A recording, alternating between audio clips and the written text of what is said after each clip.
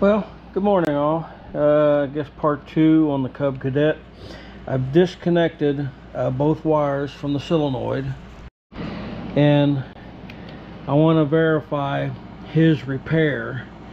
So I'm connected to that little red wire, and we're on the B terminal on the plug,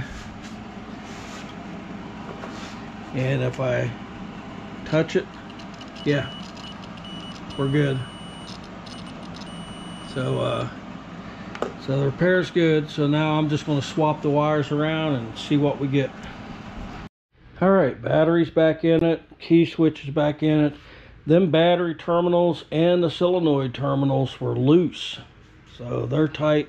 So moment of truth, let's see if we get any lights. We get lights. All right. Yeah, now it's going to be will it run. All right, a little bit of disclaimer. I've never drove this tractor before. I've never even started it, so bear with me. I may have to fiddle a minute.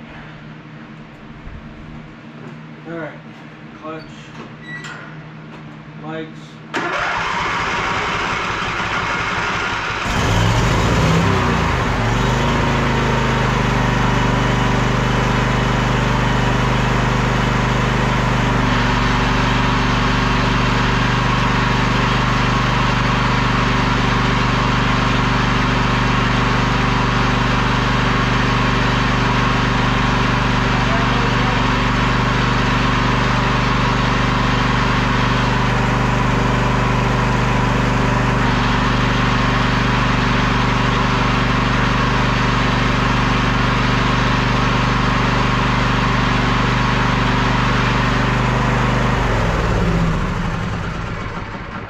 No go.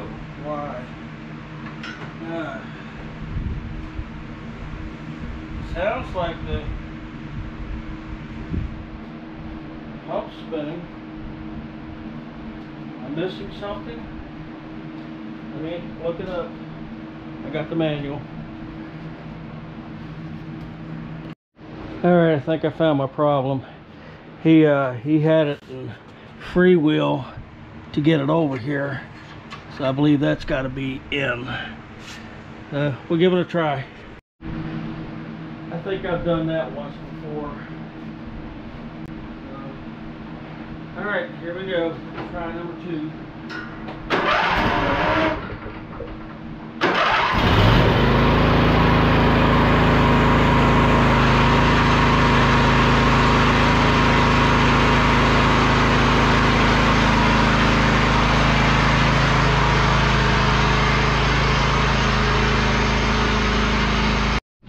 Alright, well, that was a fairly easy fix. I'll get my grandson up. He can follow me over with the mule. That way I don't have to walk back. It's just got to go over there. Yep, and he's using it already. He was very happy I got it running. Yeah, he really appreciated it. He jumped right on it, started mowing. So, yep. Told him no charge. Got a good video out of it. Thanks for watching.